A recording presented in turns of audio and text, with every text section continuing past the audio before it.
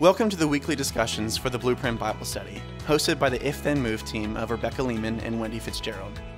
Each week, we invite you to join us as we wrestle down and process through the big ideas of the study. Well, hi, everybody. We are glad to be back with you on week 2 of the Blueprint Bible Study discussion. Today, I am here with Rebecca. Hi, everyone.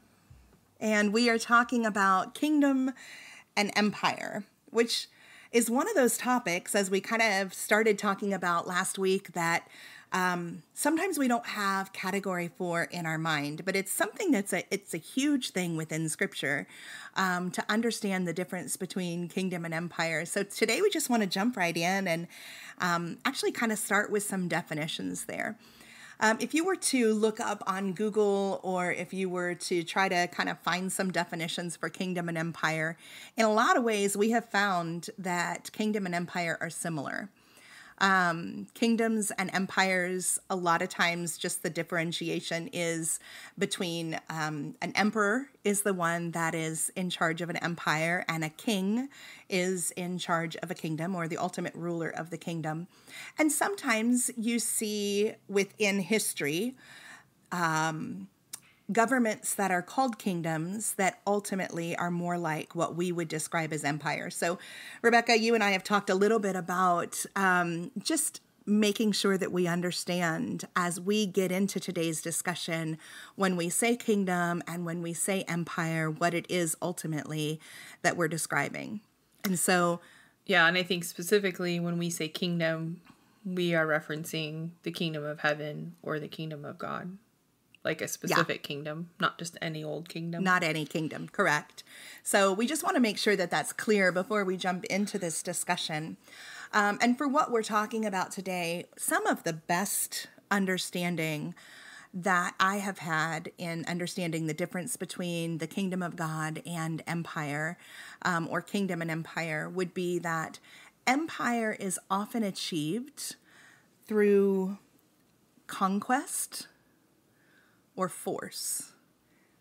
So a government will want to take over another government close to them or another territory close to them, and through war or some kind of overtaking, they acquire that land and that part of, that territory as part of their empire. And so empire starts with force and acquires by force. And kingdom is more defined by something that is more birthright oriented. Kingdom is more family oriented in how it is, and kingdom is more about taking care of its citizens than maybe an empire would be. Empire is more fear-based, where kingdom is more love-based, based on the way that we can see it in Scripture. I think one way to describe this that we talked about during this week's study would be to look at it as power. And with empire, look at power over other people. Mm-hmm. In empire, you're ruling over people. And in kingdom, the power is under someone else. And so one takes the power, and it's like a lordship over someone else. And the kingdom of God or kingdom of heaven would take that power and say, we are under the lordship of God. And so it's just a different perspective in how that power is seen and how it is used within those two different realms. Yeah, and I think a lot of times it depends on your perspective of the person in charge. Yes. If the person in charge is qualified to take care of you, then you will naturally submit under that authority. But if that person in charge is taking care of you because they have a forceful way, like you have to do what they say or something bad will happen to you, then that's the difference. Yes? Possibly. I think that could just also be part of our American individualism that you're speaking of there. Thinking about children and their parents and wanting to submit versus not wanting to submit. And that's a small microcosm compared to what we're talking about with kingdom and empire. But I think that it has to do with what you're saying there is more of like controlling a behavior versus transforming someone's behavior, or someone's behavior being transformed by being part of the kingdom. I like your definition there of family. Like a child is born into a home, and in that home they have protection, they have provision, they have position, and all of those things are what we would equate with kingdom, which is maybe why so often in Scripture we see kingdom and family family as the definition of kingdom. Or adopted into a home. And I think that's the Yes. reference that like Romans 8 would use in Scripture about how, we are co-heirs with Christ as children of God. Yes, yes. And both of us being adoptive moms, we understand that completely. Like our children came into our home, but they have the same position and provision of a birthright in that home. Correct. So, yes. Yeah. Okay. So, all right. Well, this week, as we're kind of talking through that, I know that in the study, we've had some pretty good descriptions of that. Yeah. And one of the things that we talked about last week that I want to bring to the forefront of everyone's mind again this week is just the concept of not having a category in your brain for something, and therefore not having a file to place things in. And I think this entire concept is one of those that I hadn't really learned about in Bible college. I had learned a little bit about it, and when you read Scripture, you know that you read about the kingdom of God is near, the kingdom of God is coming, and you see that in Scripture. But to really look at kingdom as a form of almost government compared to empire and what that looks like, I never really taken the time to delve very deeply in that. And I'm not sure that I even had pictures in my mind until I started really looking at, honestly, the tree of the knowledge of good and evil and the tree of life, and how God's original plan was for us to have our human place overlap with his place. Like it was all one. There weren't two different places. And it was all one. And Adam and Eve had oneness with God the Father in a way that I will one day when I am fully known, when I am with him all the time.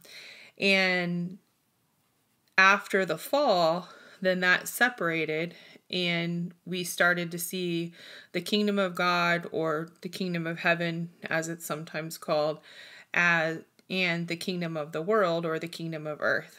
And so when you look through Scripture, you're not going to see the words heaven and hell, but you're going to see these two kingdoms. And that's really interesting to look at, as heaven and earth. Now wait, just 1 second. Instead of heaven and earth. Pause, because that's, what are you saying there? Because when I look at Scripture, I see the words heaven and hell. You will see the word hell, but not as a place.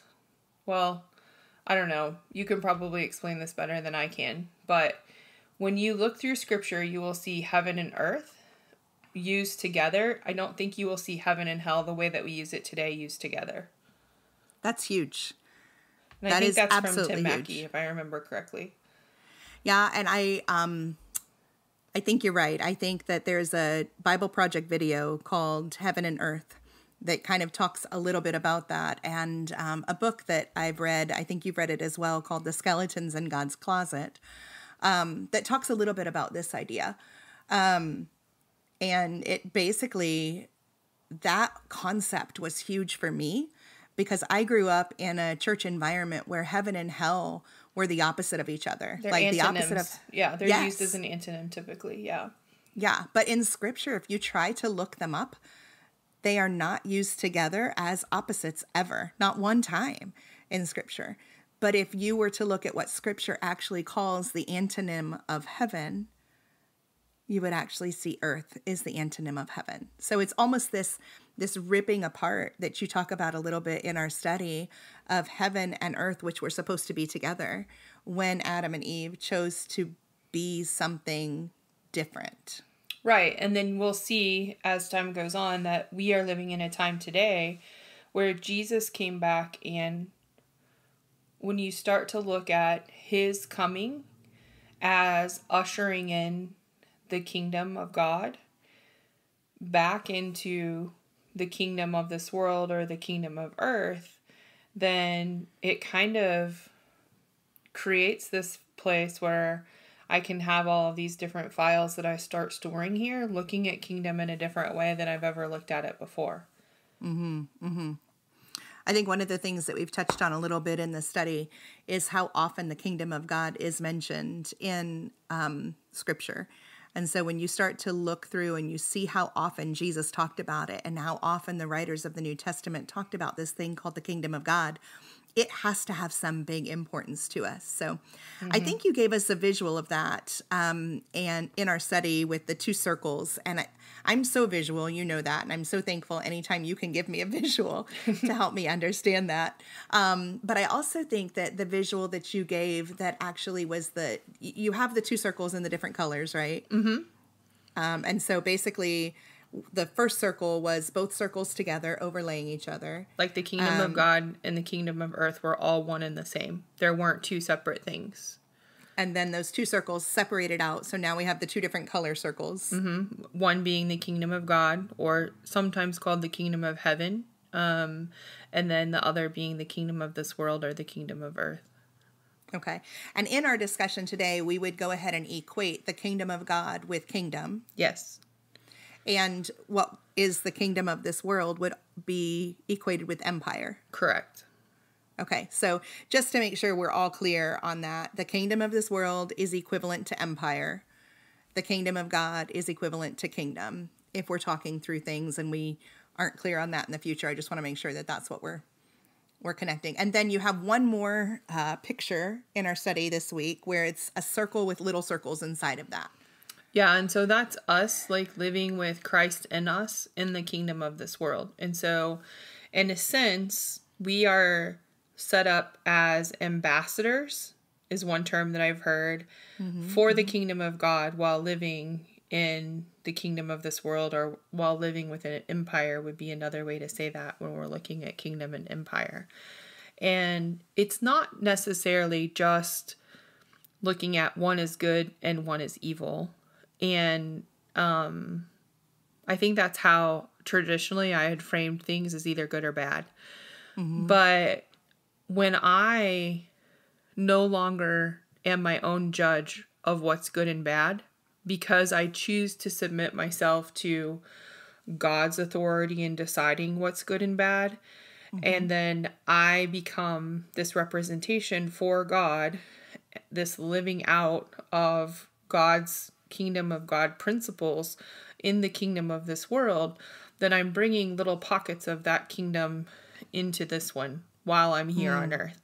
And that's what Jesus did. That's what he made possible by his death, burial, and resurrection, and his living inside of us and giving us the Holy Spirit that lives inside of us. Yeah. Gives us the same ability to do that. I know one of the things that we're doing at the end of each week is we're kind of talking through this idea of the temple priest and the temple sacrifice. And we're talking about that from a big picture perspective. And last week we talked about how the Garden of Eden was intended to be the temple place. And temple would be where God and man coexist together, where God and man are able to meet and be unified. Right. So when the Garden of Eden was separated out, basically kingdom of God versus empire of this world, the ripping apart of heaven and earth that you're just talking about. When those two things separated, then God continued to pursue and set up within the nation of Israel, originally the tabernacle, and then a physical temple that they built. Correct. And that was the place that God and man would be able to interact. That man could come close to God and God could be close to man because of that temple space. So God never wanted that to stop and always tried to provide that for us. But then when Jesus came, that temple space, what you're saying basically, became something that could go back out into the empire, the kingdom of this world, as pockets of temple in us. And Like through pockets us. and through us. Pockets Yeah. and places where God and man could coexist and show others who God really was. That's a big concept. It Like still that's blows big. my mind to this day Yeah. a little bit. Like the Which is- concept of God living inside of me, or the Holy Spirit living inside of me. Well, and us being able to take that into the world around us as if we were a place where the Garden of Eden or the kingdom of God is now existing within the kingdom of empire. Right. So pockets of kingdom and empire. Yes. That's the succinct way to say everything we've said so far. Yeah, I think so. We are pockets of kingdom and empire. All right, so how do we actually do that? Like how, first of all, do we live in an empire world today? Yes. And how are we pockets of kingdom and empire?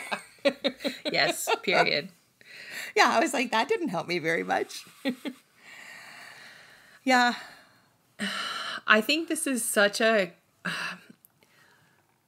simple yet difficult conversation to have, the one that we're about to enter into here, because it forces me to look beyond myself and beyond like where I've grown up and lived my whole life. And I think as I've traveled to different countries in the world and seen kingdom in those countries and empire in those countries as well, it's given me more context for understanding kingdom and empire here in this country, and how maybe living the American dream is more empire than it is kingdom. And that's hard because so much of that is implicit in who I am as an American. And I'm thankful to have been born in the country that I'm in and to have the privileges that I have, and to be able to read and to be able to vote and be able to do all of the things I do as a woman in this society, that in some societies I would not be able to do at all, or would not have the same opportunities in front of me that I did here. And with all of that, though, there comes a point where my relationship with Christ and my giving of my life to Him has to take precedent over who I am completely and be in front of everything else. And I think that's where sometimes this comes into conflict. And I think that even in the New Testament, the Pharisees were trying to find a reason to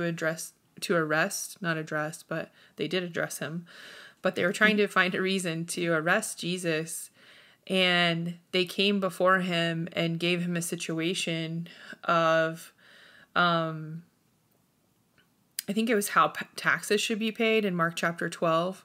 And then I think like in verse 17, if I'm correct, he's saying, give to Caesar what's Caesar's and give to God what's God's. And I think a lot of us have that in the back of our mind, at least that portion of that story in our head. But what happens when what we give to God, or what we have already given to God in terms of my whole life and lordship over my life, conflicts with giving to Caesar what is Caesar's? And how do we live that out day in and day out if there is a conflict there? Does that make sense? It does. And another place that I think we see this in the New Testament is in Romans chapter 13.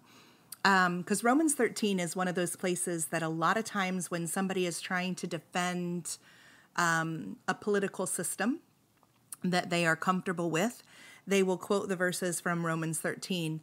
But one of the things that I recently read, and it just hit me square in the face. I don't know if you're like me, but sometimes I'll read something and all of a sudden it's just like, whoa, why did I not understand that? But now that I do understand it, I can't get away from it. And the author of, it was a book that I was reading. Actually, listened to it together. It was called Postcards from Babylon. And it was eye-opening to the nth degree. But one of the things that he said in there was, before chapters and verses were ever put in Scripture, a lot of the things that were written in Scripture were meant to be contiguous thoughts. And so we look at chapters very often, or even verses, chapters and verses, and we segment them out from the rest of Scripture, and we forget actually what it was that the author was trying to say, because we take just a quote and we make it what we want it to say. And he said in this book, often Romans 13, which is given as an example for how to support government or to be a part of government, which is not wrong within the right context, is separated out from Romans 12. And if you take Romans 12 and Romans 13 together, and you realize that really what is happening is, on an individual basis, we are called to lay down our life, to love our enemies, to bless our enemies, to bless them which curse you, bless and curse not, and to heap blessings on top of them, comes right before this idea of supporting government. And so it goes from this individual, how do I do this, to a corporate, how do we live this out? And when we separate those two, it's easy to actually, like you said in the Mark 12 chapter, take them and mess them up. Because they are not to stand on their own. They're actually to be tied to each other in a beautiful tension. I think sometimes, though, we do that inadvertently, trying to do the right thing. Yeah, I think that a lot of what we see, and I think we've seen pockets of this pop up even recently, because of COVID, because of the elections, because of differing opinions of what it looks like to be a Christian today. And if I am not standing up for something, is that wrong? These are questions that have been asked of us when we've gone to conferences lately too.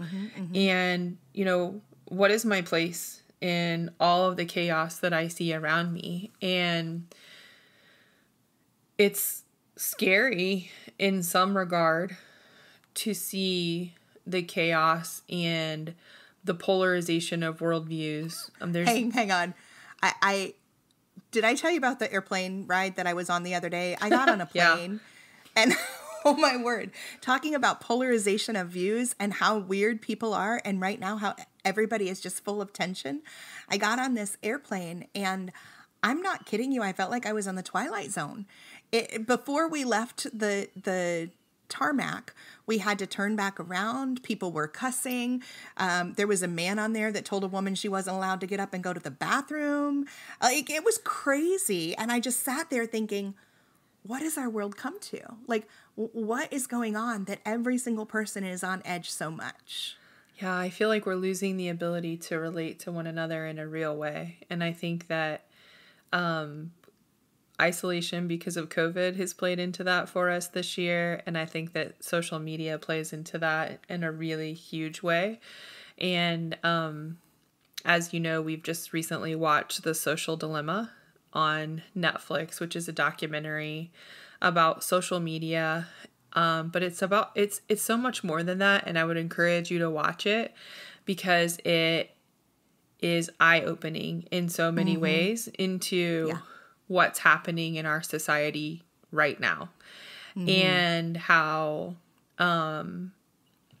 we think that we are using something like Facebook or Instagram to be able to send pictures of, my daughter to my family who lives, several states away, and as a way to keep in touch with people around us and to show people, what's going on in life and to connect with other people. But what we often do not see at all is what's happening behind the scenes and the algorithms that go into the backside of those social media platforms that literally look at what I stop on, how many seconds I stop on it, what I click on, and tailor make a feed that reinforces what I have told it based on my input. And so in a sense, I am being used as a product, as an end product in this social media platform. And it's not people who are sitting on the other side of Facebook saying, oh, Rebecca really likes photography, or Rebecca talked about decorating her living room, and so I'm going to put this ad in her Facebook profile and she's going to click on it.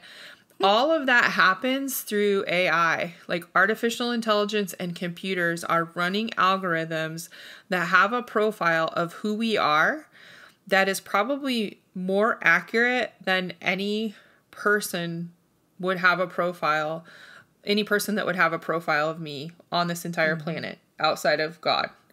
And they can change and persuade what people think through these platforms. And then they can also reinforce what someone already believes.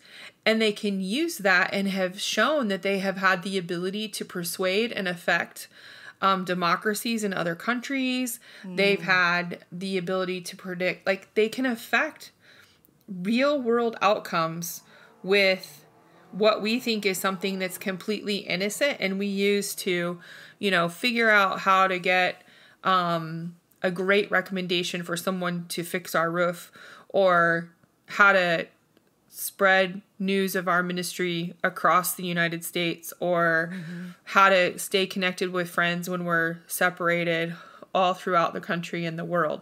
And it is amazing, like, in those aspects of it, I love. But what I don't love is hearing what's happening on the backside, and then seeing what I'm seeing in society today, and how we are losing the ability to have a conversation with one another because of that polarization. And we're not seeing each other the way that God sees us, and not seeing the other person the way that God sees them. We're seeing them the way that this platform has portrayed other people to be. And so it's this concept of otherness that we've talked about at different times,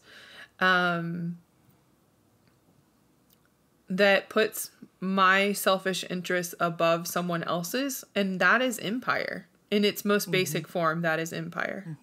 Well, and I think that's something we do naturally. But when it's underlined and underscored and highlighted unnaturally, something that we do naturally that we know we really shouldn't do. Like, it's so easy to find clicks. We've talked about clicks forever. Numbers of likes. Yeah. Yes. Well, no, I'm just talking about clicks of people. Oh, like CLIQUES. Okay. Yes. Like, I go to church and there's this click over here, or I'm part of this group, or, man, those people don't ever look at me. Or in high school, there were the jocks and the, whatever. You have all the different cliques, and we've talked about that forever in society, as this isn't how we should actually segment, and yet it naturally happens. I'm part of this group, you're part of that group, we're not the same. But for the first time ever in history, we are accelerating that as if we've gotten into a rocket ship as far as acceleration mode.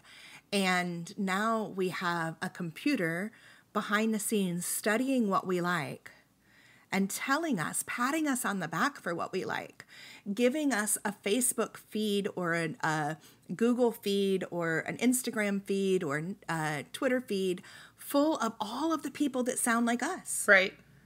And we cheer them on and they cheer us on, and all of a sudden our ideals are bigger than ever.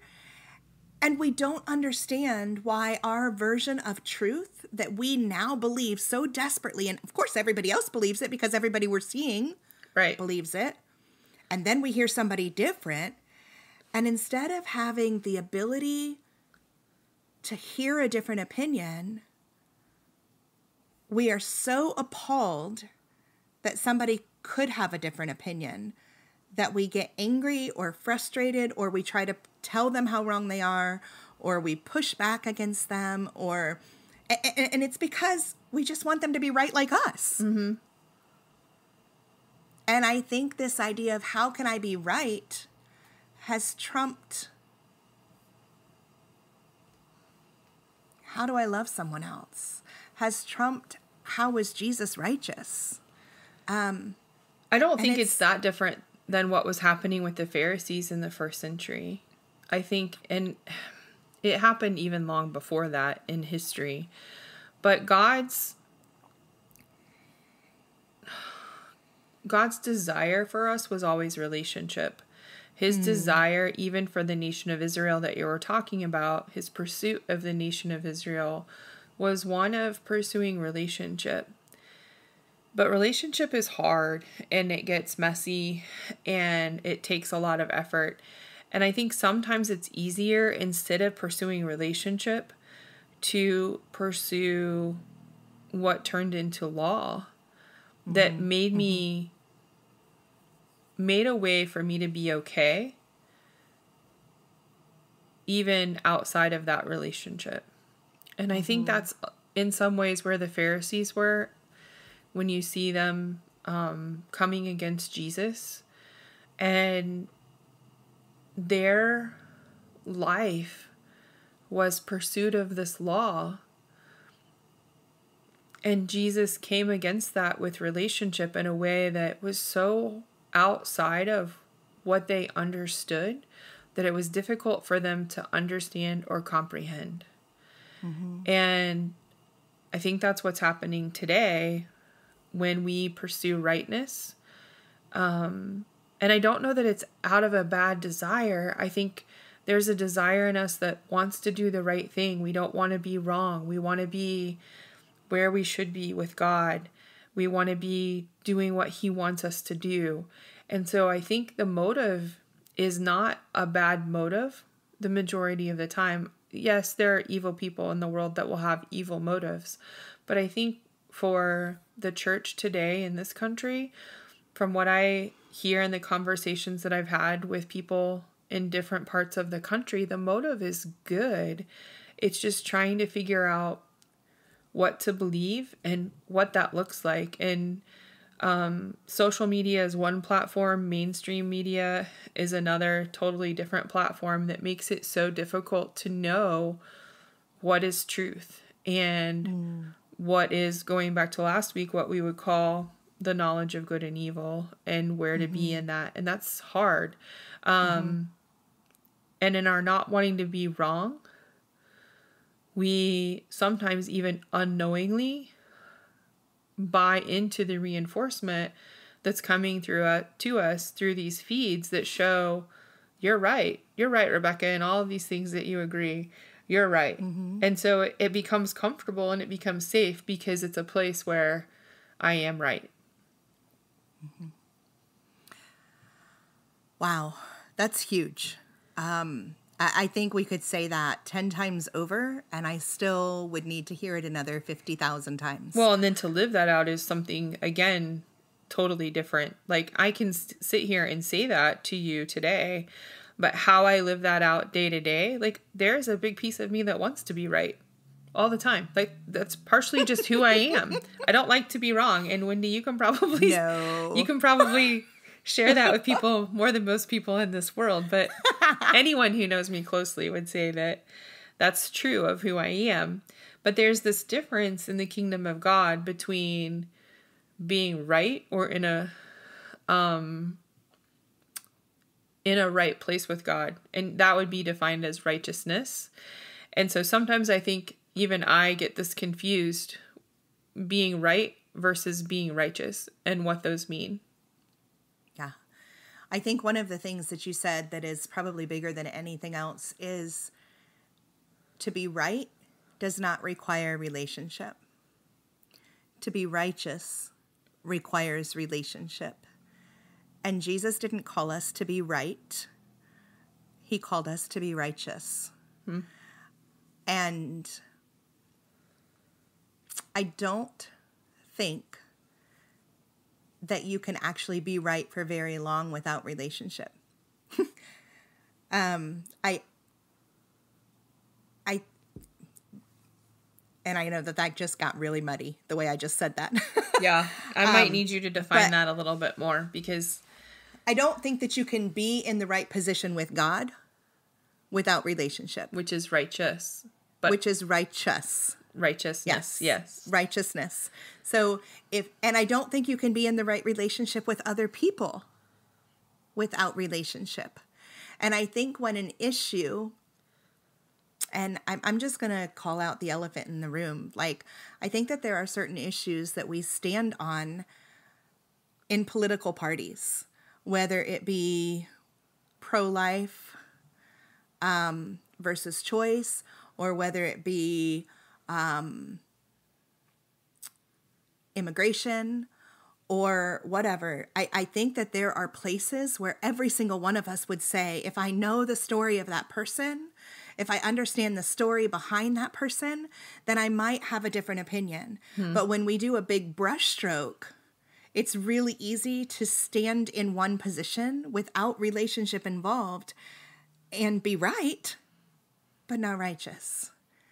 And I think that's what Jesus came against the Pharisee hard for. Like, that was a heart that Jesus came against and said, hey, you guys are so stuck on the law.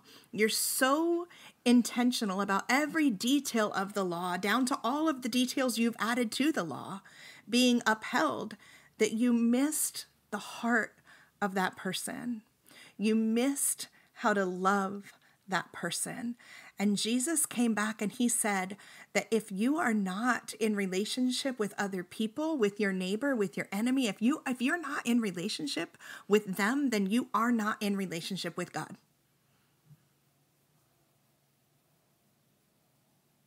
Yeah. And that steps on my toes hard. Because it comes against the place where I want to be right. I want to have a brushstroke opinion. And Jesus says, Wendy Fitzgerald, either bring your toes to me and let me step on them, or step back and reevaluate. Be careful, because the place that you may think you're so right is the exact place where the enemy has tempted you to choose your direction over my direction. And often it takes relationship for, I think, that to happen. Because we grow up learning what we learn in our concrete layers and our abstract layers. And we become this human adult person in this society. And we are right. Mm-hmm. Until we meet someone who has a different perspective or thinks different than we do or has a different experience. And that begins to shape us. And I think that happens with believers who are full out pursuing God, but might have encountered God in a way that I haven't, or had to rely on God in a way that I haven't. And I love hearing those stories, and I love hearing how he moves among his people and how he continues to pursue us to this day the way that he always has. That just gets difficult when we put other things in front of him that seem wrong, or that seem so contrary or different to who I am. How could you even say that?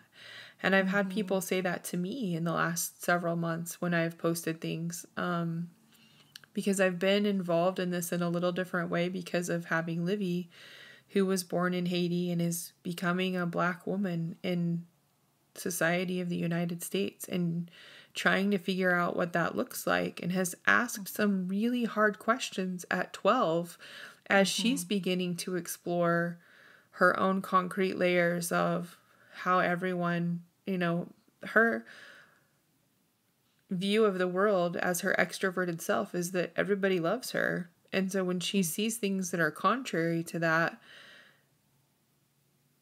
it's hard for her to comprehend what that looks like. And then when she sees how Black people have had a different experience in this country than what she understands, she's trying to figure out where she fits in that and what that looks like. And my job as her mom is to help her through that process and lead her, but still give her the freedom to form her own opinions in that. And also keep Christ at the center of that as she moves forward in life. And again, that's her choice. It's not my choice of where she keeps Christ in that, but that's my example as a mom to her. And so it's been getting involved in things that I don't know that I would have been if I didn't have her. And I don't know that I would have seen the perspective of if I didn't have her. And I'm really thankful for all that she's taught me, even so far in her 12 years of life. And I know that I have so much more to learn. And it's opened my eyes to how much I have to learn from people who are different than me. Yeah, I love her question to you. At one point, she looked at you and she said, Mom, would you be doing this if you didn't have me? And I think that needs to be a litmus test question for us in everything we do.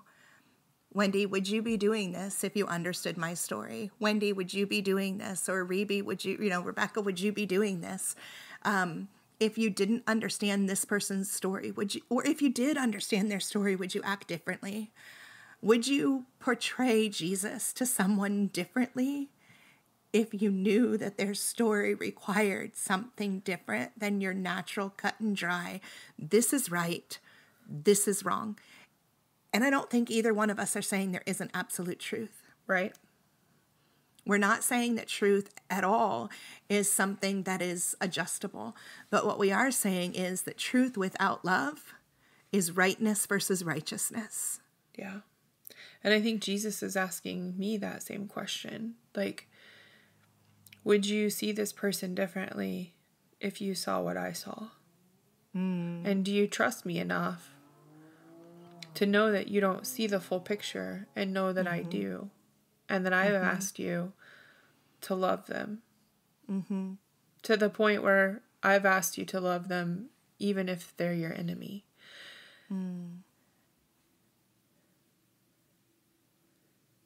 You know, we know that that's in Scripture.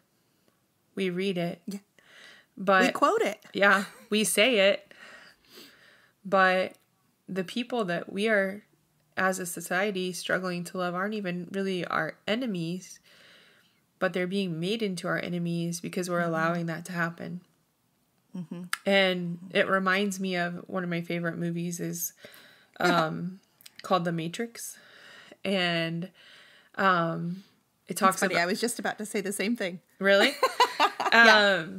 So it talks about the society that exists in a world that's been completely obliterated. And so the world that we have today doesn't look like this at all. It's basically nothing. But humans are basically only used for their energy. But nobody knows that. And society looks like it does today. And it looks like there's buildings and it looks like there's people. But they're all projections from a computer program. And so society, in a sense, is completely blind to being part of this computer program, except for a few people. And I think in some ways we are the few people that have the ability to see differently in society today, because of our connection with the kingdom of God, who are being called to call out the masks, the unrealness, the unfairness, and some of those things in a way that most people would like to just leave in place because it's just the way that it is. I don't know if that makes sense. Yeah, I think one of my favorite words of late is comfortable. Are we comfortable? And I think in a lot of times when we're comfortable or when what we're pursuing is comfort, then it's easy to look for what I want versus what someone else needs.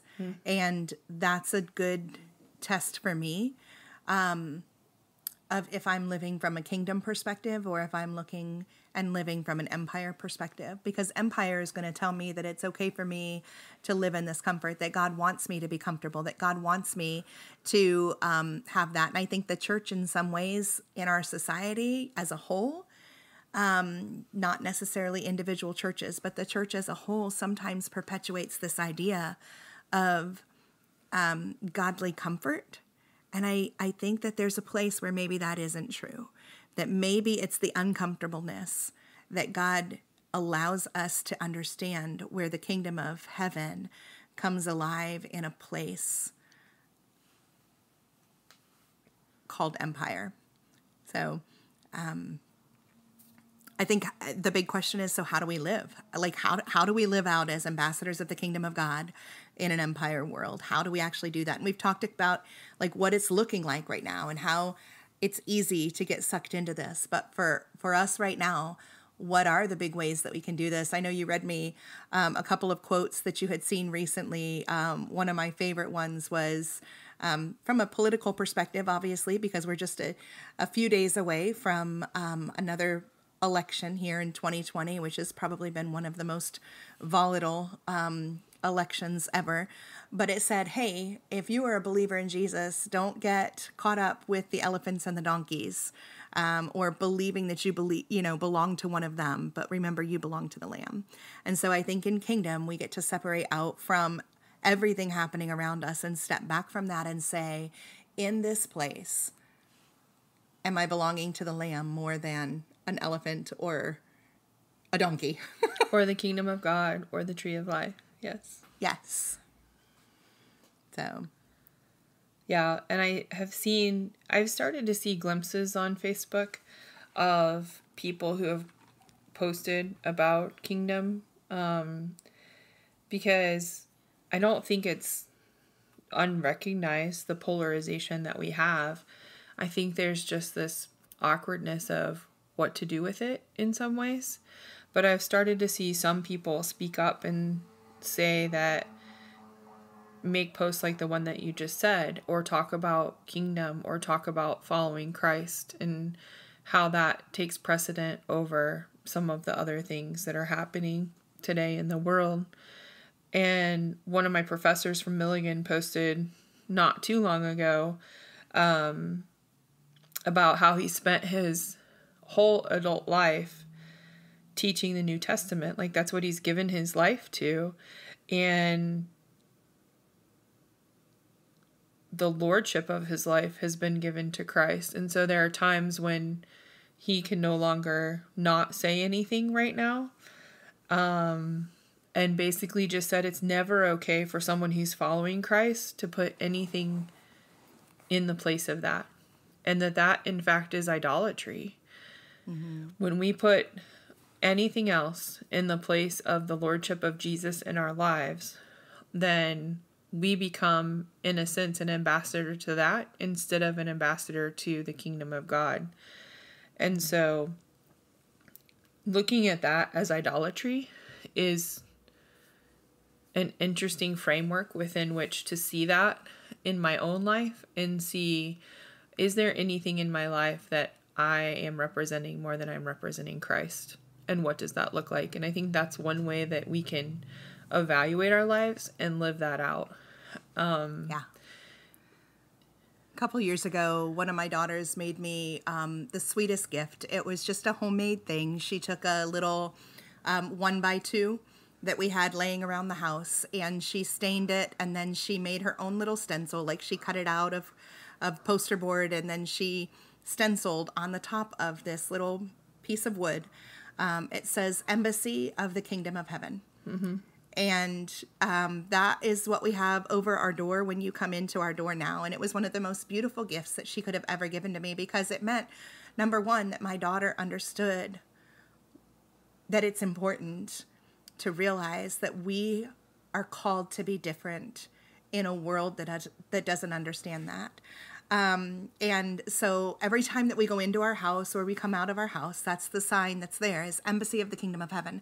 That's what our home is. It's a spot that is different. It's a spot where the empire doesn't get to say, this is how you're going to live your life, where culture doesn't get to tell us what we do, but instead we step back and say, Jesus, how do you want me to be different in today's society so that you are seen, so that you are evidenced, and so that your love comes through me, even to people that maybe think differently.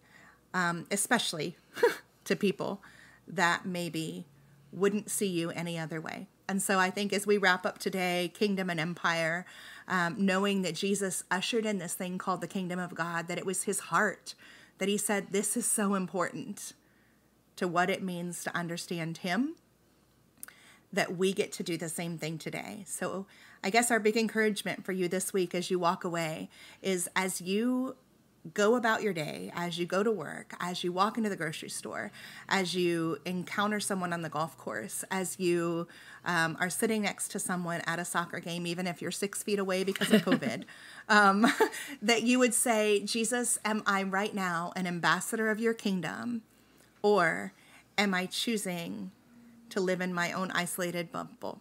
And is being right more important than being righteous? So go out and be ambassadors for the kingdom of God. Thanks for joining us. We know your time is valuable and pray that you were both encouraged and challenged by this week's discussion. If you're interested in hosting an If Then Move conference, or if you'd like to chat about one of the topics discussed in this session, reach out to us on social media at If Then Move, or through our website, ifthenmove.com. We'd love to hear from you.